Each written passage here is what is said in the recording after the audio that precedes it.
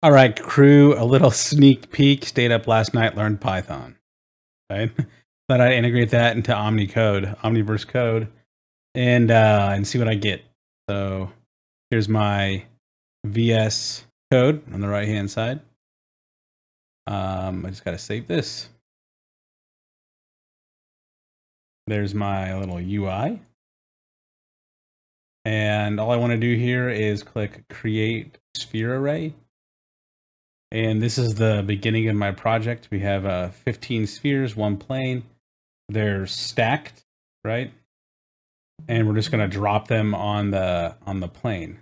So I'm working on finishing this up. To add a couple extensions here.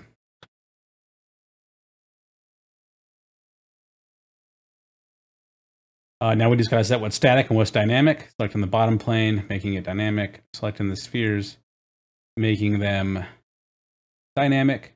Static bottom, spheres are dynamic. Click play. Boom. Pretty fun stuff. And then you can reset this whole thing too, which is kind of cool. So I'll go ahead and stop this, hit reset, create the spheres, and then you can reapply textures and then drop them again, change their mass values, all kinds of fun stuff. So when I get this all figured out and I get everything in that I want to get in, I'll be sure to release it on GitHub so you can try it yourself. Hey, thanks for watching.